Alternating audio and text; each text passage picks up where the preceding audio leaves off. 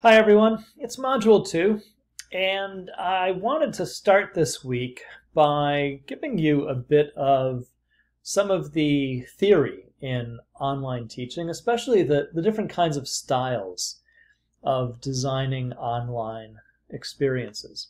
So this course you're in, ERL 590, is designed for everyone from that teacher who never really will have their students fully online but wants to create these digital experiences in the classroom, say a first grade teacher with literacy or math stations, to that college instructor or director for a nonprofit who wants to create fully online training or full online courses just like we're doing right now.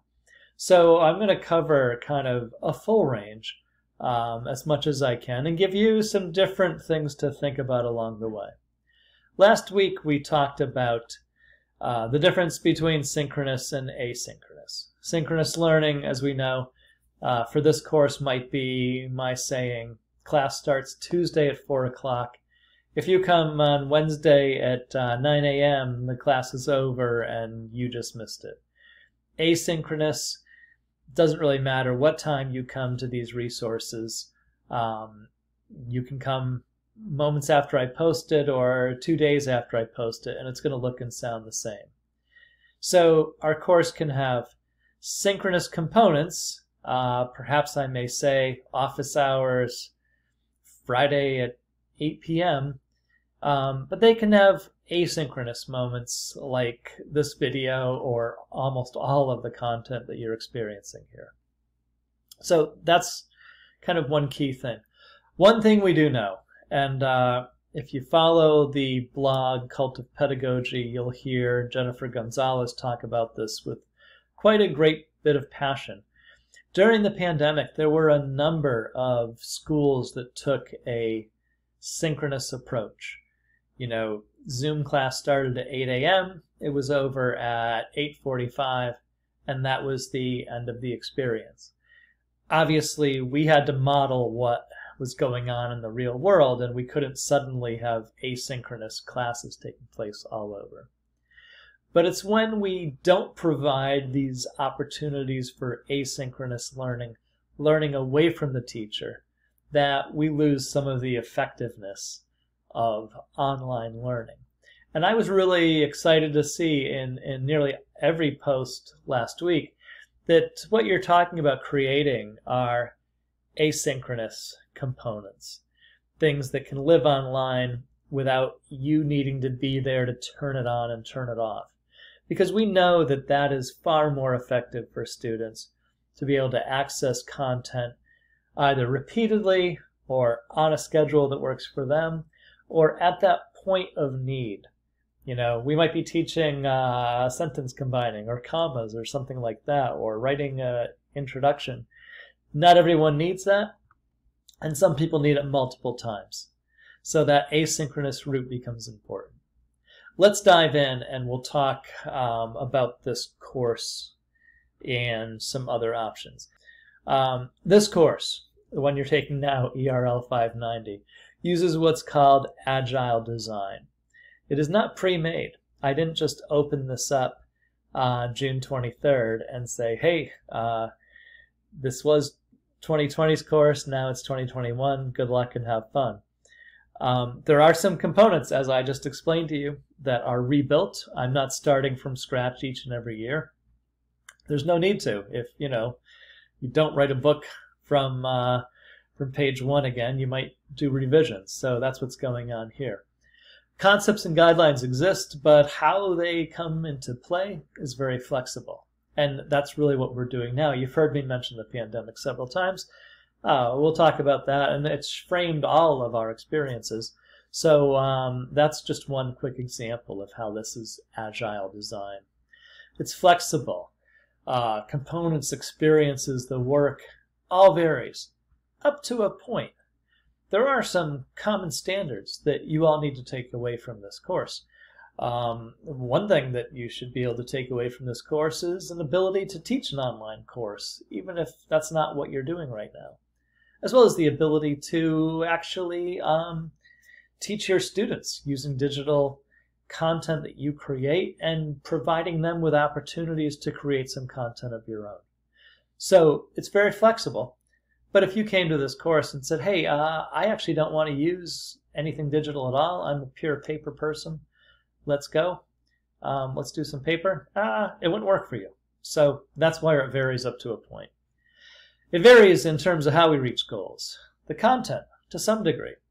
The approaches, quite a bit. You can't have a course with a elementary teacher and a high school AP teacher and have them doing exactly the same thing or creating the same thing. It just wouldn't make sense.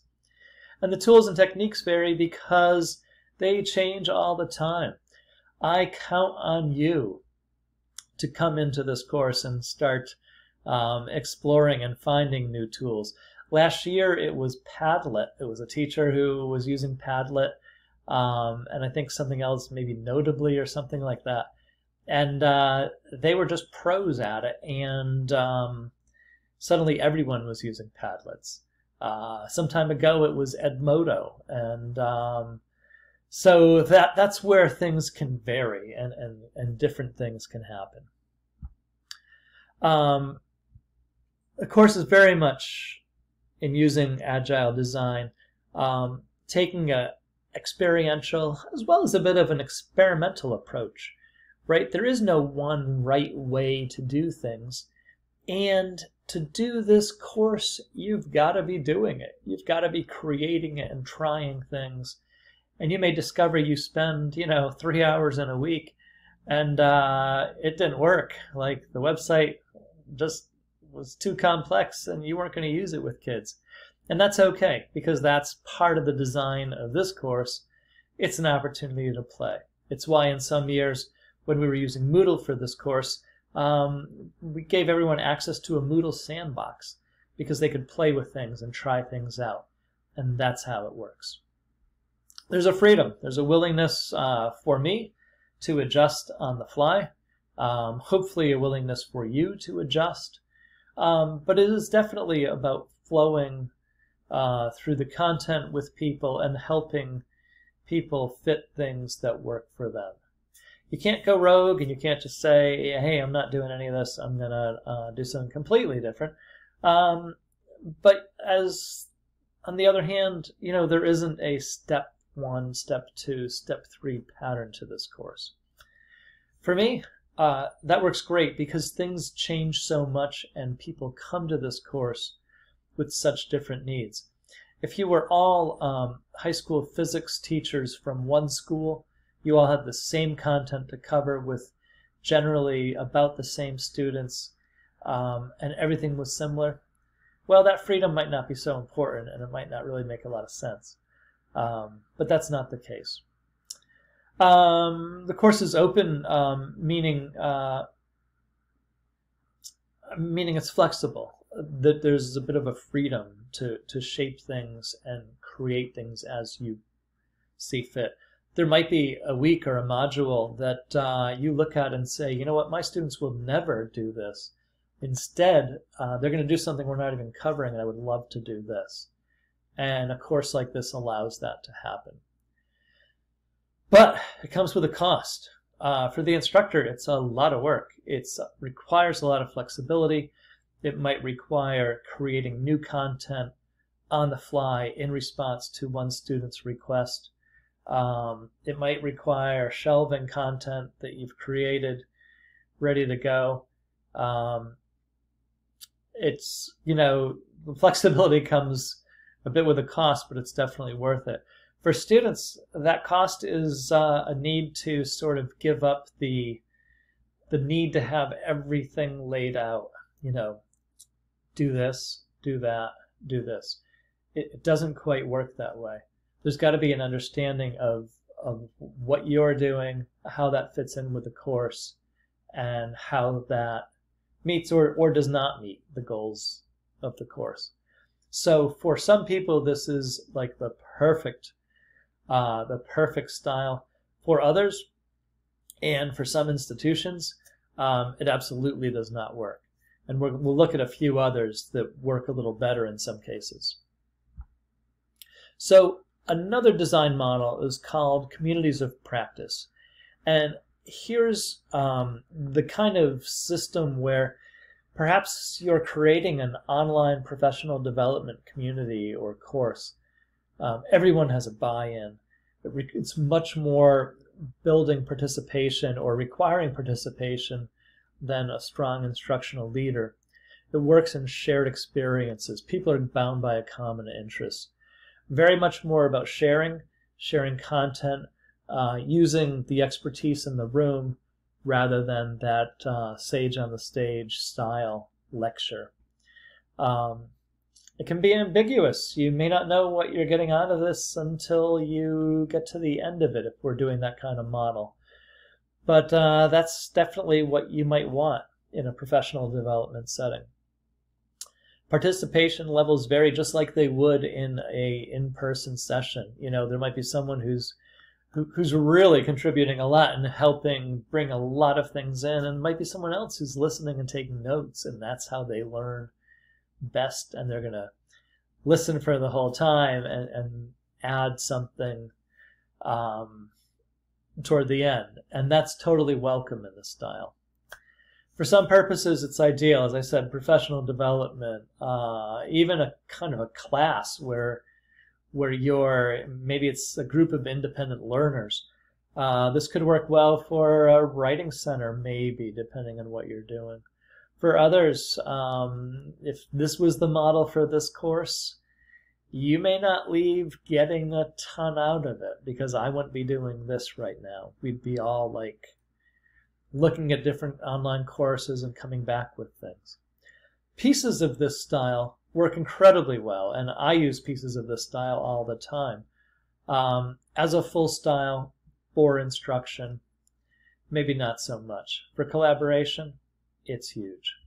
Let's look at another one. Competency-based. So right now, today's my last day. I just took the final. I just finished a competency-based online course. It was run through the Berklee College of Music. It was in audio recording. We had discussion forums. We had weekly recorded lectures that were actually very responsive to students, but recorded lectures by the professor. We had content, and we had specific work that we had to do by a specific deadline. What I thought or wanted, or my ideas about audio recording were pretty much irrelevant. Like, the course was built before the instructor even took the job. He's not even delivering that content. Like, the content is there. I just access it as I feel during the week. I do the assignment. It's the same assignment, the same lectures that have been given for several years, probably at least. And my interaction with the instructor is by getting feedback on my work, and when I do attend a live class, my opportunity to ask him questions that are related to his lecture. It worked incredibly well because I learned a ton. No one dominated, no one steered us off course, and I got what I paid for from the course, which is a whole lot of great content. I could learn at my own pace. If I was too busy Monday through Friday and I wanted to crank all day Saturday, I could do that and be totally fine. There were discussions, but the discussions were purely a drop-off. You know, I had a thing to do, I posted it in the discussion. I didn't have to comment on anyone else's work. No one commented on mine. We were all good with that. That's not what we were there for. We weren't going to learn things, or very much, from each other. We might trade ideas, but that wasn't the focus. The value was on the end task. You know, the work was due on Sunday. That was the grade, and that was it.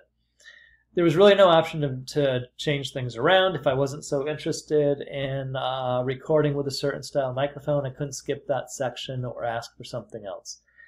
It just wasn't there.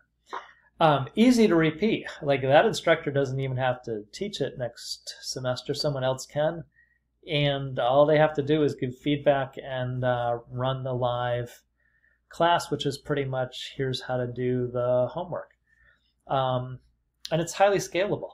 Berklee College of Music, while it's a premier in-person music school, it has also built this incredible collection of online courses. My own son is planning on becoming a student there in the fall. And it just works. It's also a moneymaker for them. I pay the $1,500 per course, or my school does, and I take the course and I'm good to go.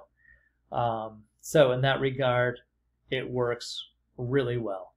For high school students, it might work well if you have specific content that you need to deliver.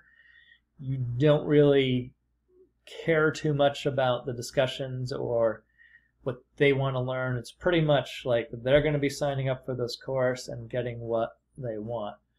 But it requires people to be motivated and to really want the content that they are paying for.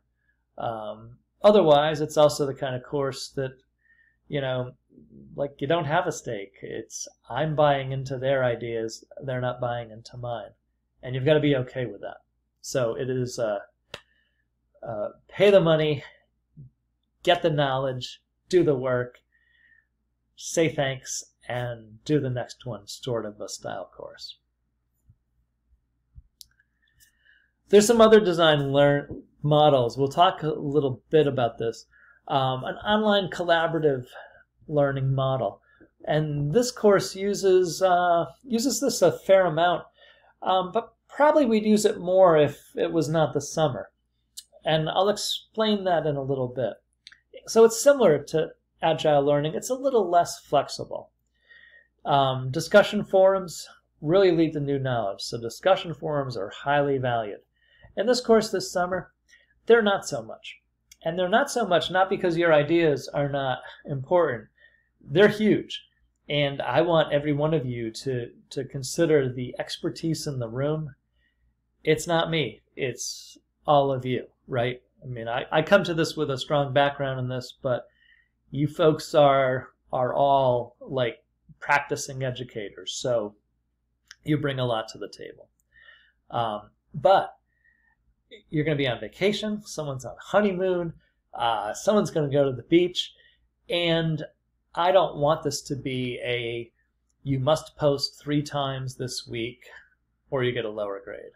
So I want to use the discussion forums as a bit more of a drop-off, post your work here. I'll do a lot of commenting in the discussion forums. I hope you will as well. You'll certainly learn a lot by reading those comments and by seeing other people's ideas. So it's a bit of a sharing thing. And there will be new knowledge there. But it's not quite as important as the individual work you're doing. The learning directly supports the course goals. That's going on in our style of course as well. I'm thinking our style of course, Agile learning, supports your goals in a probably equally strong way as the course goals. Knowledge in this style, collaborative learning, is built out of the course interactions. Again, because it's summer, because we're all on different schedules, I don't see that as such a key thing, and that's why we're using an Agile learning style. If this was the school year and we were doing maybe an online literacy institute, yeah, very definitely. Knowledge would come out of those course interactions in a huge way. In the online collaborative learning, there's a strong teacher role, but very active guidance within the group. There's a lot of shaping going on from participants, so the teacher's back a little bit, but still very active. Agile learning, the teacher is a little stronger, kind of a bit more of a leader in terms of here's what's up this week, here's the path we're taking. If we were collaborative learning, you folks would be shaping this a whole lot more for the group. Instead, you're shaping it for yourselves. And the last point, learners are actively shaping the results of the course. You're just doing it for yourselves, not so much for the group as a whole. So I hope that's helpful. That's a little longer than I wanted it to be, but it's it's a course. Consider that sort of the lecture, and hopefully that's helpful. But it does give you the background a bit in different styles of online learning.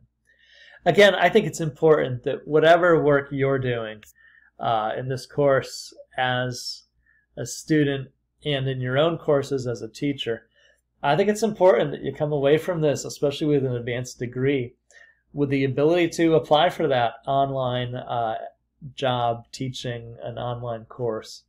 Because you never know, you might make a bit of money and really enjoy doing it, as I do doing this. So that's a bit of the theory. See you in the course.